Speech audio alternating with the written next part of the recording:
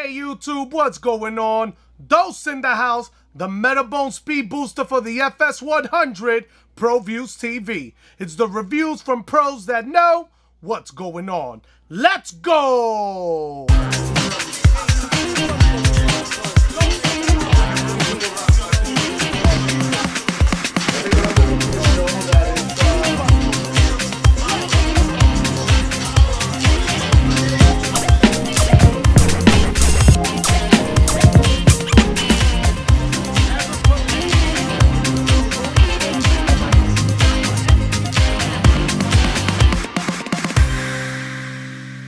What's going on? Dose in the house, ProViews TV. Today, we're going to be going over the Metabones Speedbooster for the FS100.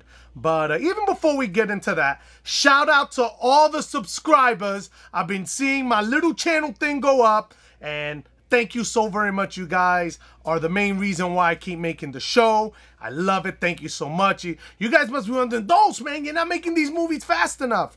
And, you know, the biggest reason for that is because I actually just moved all the way from Florida all the way to Brooklyn, New York, where I was born, where I was raised, doing it big. And it's been hard with the move, getting the videos out and all that stuff. So I wanted to put out some videos right now.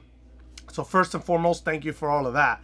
So the FS100 Metabones Speedbooster for the Canon EF lens. Well, right now I am actually shooting with the Canon 51.4. And actually, one of the biggest benefits of having this $600 adapter, one in. If you plan to shoot with the Sony FS100 and you have any type of Canon lens, this is really the best adapter for you. You can get other adapters, which are also known as dumb adapters. This one is a smart adapter for several different reasons. Number one, the guy who made it knows about making glass. And if you go on the website, the one that I have is the Speedbooster. It is the $600 one. The image quality is amazing. So the first reason why the Metabones Speedbooster is so amazing on the FS100, it's because, as you know, the FS100 has a super 35mm sensor inside of the camera. Slightly less than full frame. But what's amazing about this adapter is that it actually takes a full frame image and projects it onto the sensor. So you don't got to worry about, you know, not having a full frame, because the Metabones Speedbooster is going to help you with that, number one. Number two, what is super amazing about this adapter is that it increases the stops on all of your lenses. For example, right now I'm shooting with a 51.4. I'm sure right now it's probably like a 50.8 or a 50.7. You know, I don't know the exact math. It says on their website that it increases it about a point. So I'm actually maybe shooting with a 50.4. Holla at me. The images are real amazing. Now, warning. On the FS100, it will only display f1.0, although it is actually going lower than the it's actually going lower than that. The FS100 only displays the f-stop all the way up to 1, but it's actually lower than that. This speed booster is an active mount, which means that if you have the 24-105 f4, it turns into the 24-105 f2.8. You're able to control the iris using the side of the FS100. The image stabilization, when you turn it on, actually works on the lens. It actually disables the stabilization inside of the FS100, but you'll be able to still have stabilization. I went ahead and I shot some footage with the FS100 using the 1.4 lens. Outside in Brooklyn was the video before this one. As you can see, quality amazing. I was able to shoot at 1600 ISO and I don't even see the noise, and it's great. So the Metabones Speedbooster, again, it is a...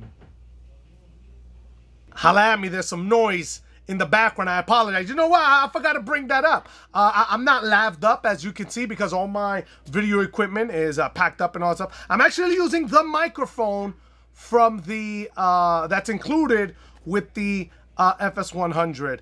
So if you hear anything in the background, if you hear grandma knocking, if you hear any other stuff, it's totally okay. We'll real life. This ProViews TV is what it's all about. But again, the Metabones Speedbooster, it was definitely worth the investment.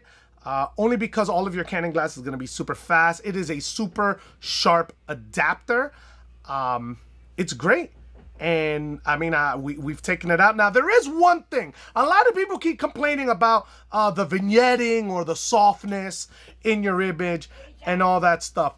Grandma is knocking on the door. Yeah, Grandma. Yeah. ¿Qué pasó? ¿Qué pasó? All right, give me a sec, pro viewers.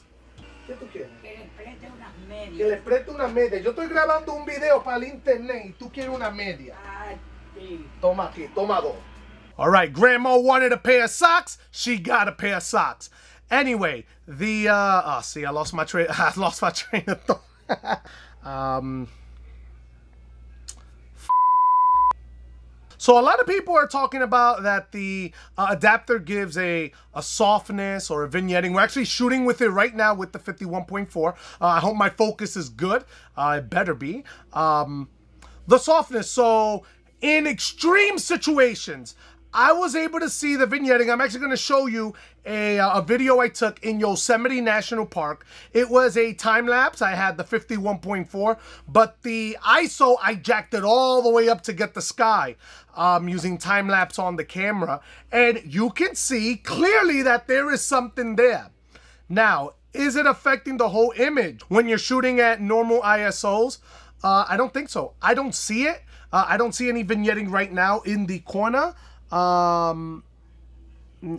You know, here, in fact, here, how about I grab a white card? Hold on. This is a white card right here. It should be a balance right here. Let's take it to the corner and let's see what's up.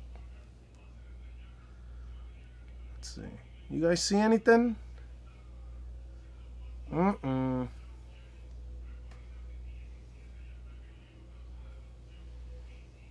don't know.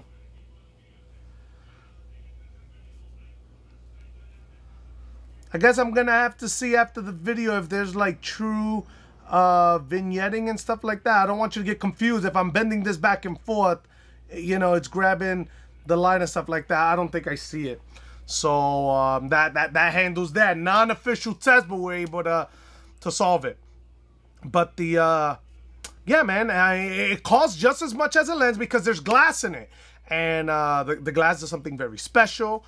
As you can tell, it's gonna make all your lenses faster, and I think we're good to go, guys. So, my name is Dose, and this is ProViews TV. It's the reviews from pros that know what's going on. Let's go!